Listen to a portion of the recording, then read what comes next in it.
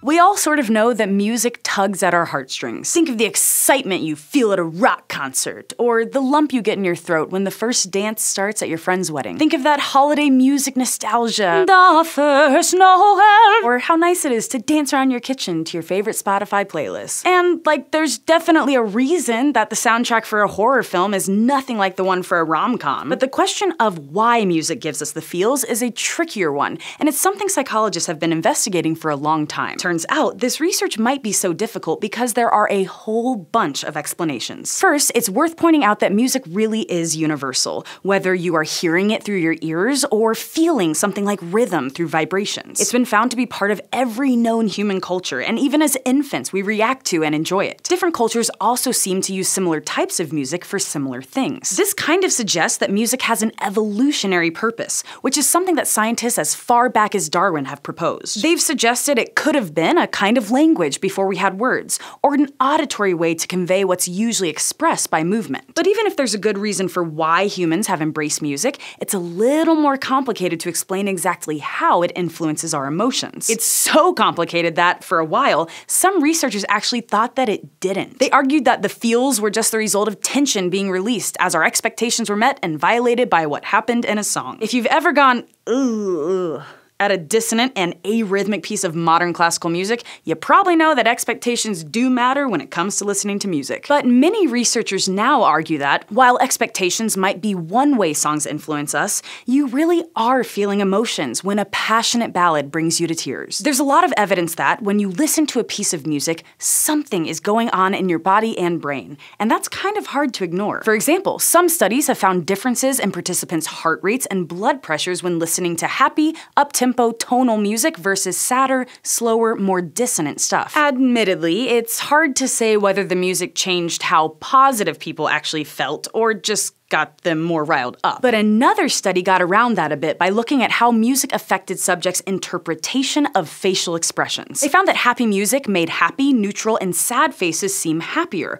while sad music made them seem sadder. That seemed to suggest that music was making them feel things and influencing their perception of emotions. And a 2014 research review published in Nature found that many of the brain regions we associate with emotion, like the nucleus accumbens, amygdala, and hippocampus, are involved when we listen to songs. So there's definitely some emotion-related stuff going on in your brain when you plug in your headphones. But why and how those things happen is a much harder question to answer. For one, the research hasn't been totally consistent. Different studies have asked slightly different questions when they've investigated music and emotion, like, what do you feel when you hear this? Versus, what do you hear in the music? If you aren't paying close attention to what the researchers asked their participants, it can make the results of their studies seem confusing or even contradictory. And then there are all the potential mechanisms for how music gives us emotions. In 2008, in a paper from Behavioral and Brain Sciences, researchers argued that there may be as many as 6 mechanisms, including things like reflexes in the brainstem,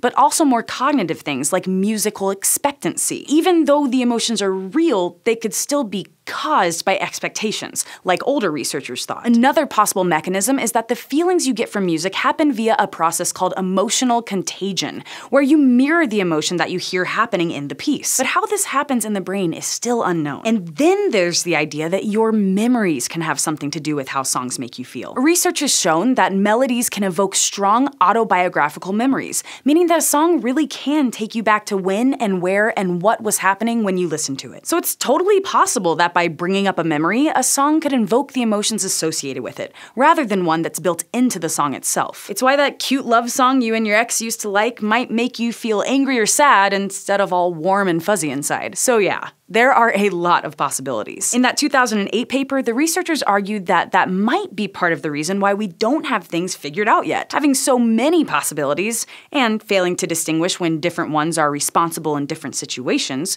could be muddying our overall understanding. And of course, the idea of liking music is a whole separate issue, because you totally can get pleasure out of a really sad song. It's basically Adele's whole business model. So we don't totally know how we get from music to feels, but we do definitely know that music makes us feel things. There are a lot more questions to answer, but they're questions a lot of people care about and are looking into. After all, music is a huge part of most of our lives, and might have also played a role in our evolutionary history. So next time you're sobbing along to the credits of Harry Potter and the Goblet of Fire, or having a spiritual experience at a Beyoncé concert, well, know that you're not alone. Thanks for watching this episode of SciShow Psych. If you'd like to learn even more about how music affects us, you can watch our episode over on the main SciShow channel about why music can sometimes give you the chills.